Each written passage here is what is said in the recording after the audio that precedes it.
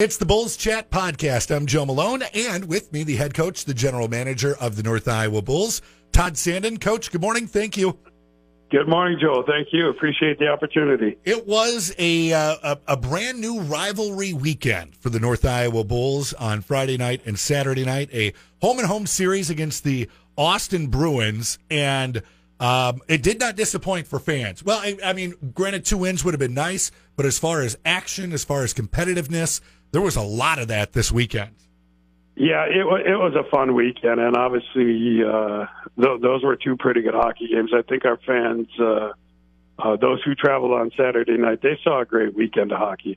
Yeah, well, it started Friday night, and it was a back-and-forth battle between the Bruins and the Bulls, and it ended up going to a 5-round shootout where the Bruins got the better of the Bulls in that one to walk away with the 4-3 victory. But just some of the stats on this one, 2 of Austin's 3 goals in regulation came off the power play, and they're at something like over 40% conversion rate on their power play this season.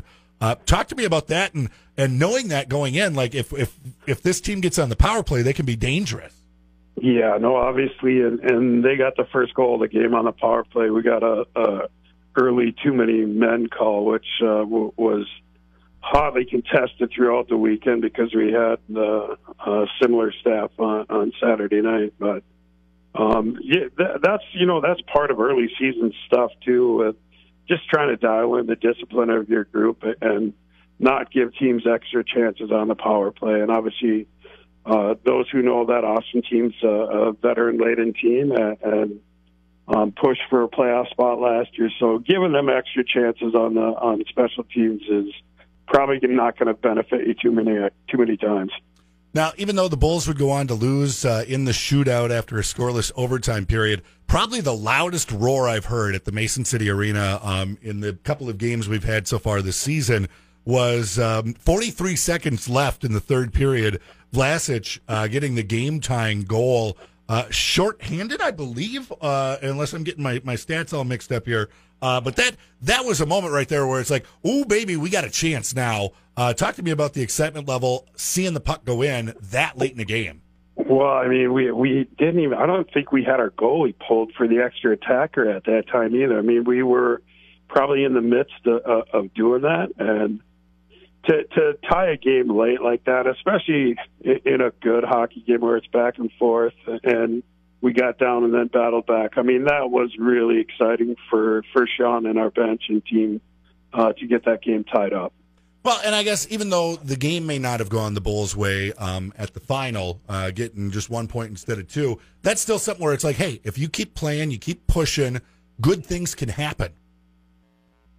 You know, that's kind of been this team. They just don't quit. They haven't shown us where they're willing to give up a game. And it was clearly evident there Friday night and tying that game up late. And we've had other situations where we've been up a couple, got down by a couple, and then still just this team just seems to play the full 60 minutes and try to figure out a way to win every night.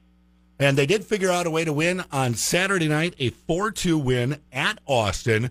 And just kind of the reverse of Friday night. Friday night, Austin able to do things on the power play. Saturday night, unable to do things on the power play. And the result goes in the favor of the Bulls. Several times the Bulls built up a 2-goal lead. Final one coming on a shorthand. That's the shorthanded goal that I had in my notes. Michael Messick picking up one with just under 2 minutes to play to give that 2-goal buffer. And the fans' first chance to really travel for the season, and a lot of cowbells at Riverside Arena on Saturday night. Yeah, it was. That was, especially getting that goal late in that game, giving you a 2-goal cushion was just a relief, I think. And it was a amazing play between Greg Japshin and Michael Messick to finish that off with a high shot beating the Austin goaltender. Now, one thing I noticed kind of watching in between the whistles, not during the game action, is some of the players on the Bulls and trying to, I don't know if coach is the right word, calm down, channel, but talk to and communicate with their teammates. Like after a penalty would happen, I would see maybe one of the captains, take a moment and just say, hey, relax, calm down, play our game, that sort of stuff. Do you like seeing that from your team?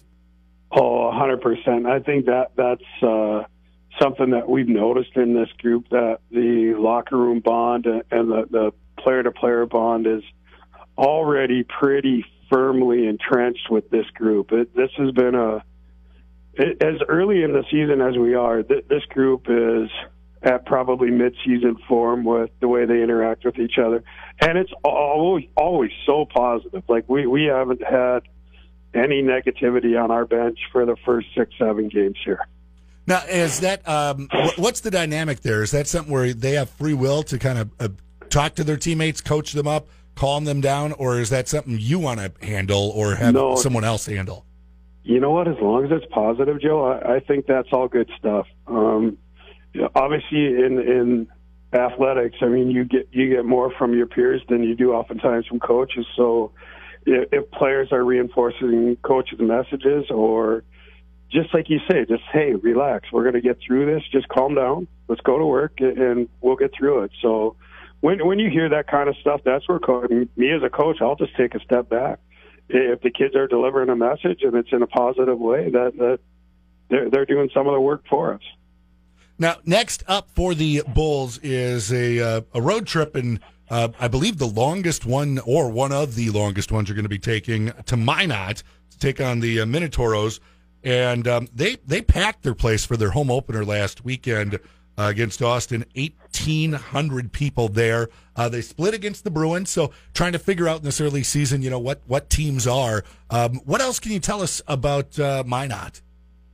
It's early, and we'll get into grinding on the film with them probably starting later today and into tomorrow and Wednesday. Obviously, with that kind of trip, it's a early travel, so we'll leave on Thursday. But like we know, with the rest of the Central Division teams, they're going to be a good skating club and get up and down the rink. So I mean, it'll come down to, hopefully we're good in our discipline and we don't allow them a bunch of power play opportunities where special teams come into play. And we've got to be a bit better on the power play, and that's one of the focuses for us this week.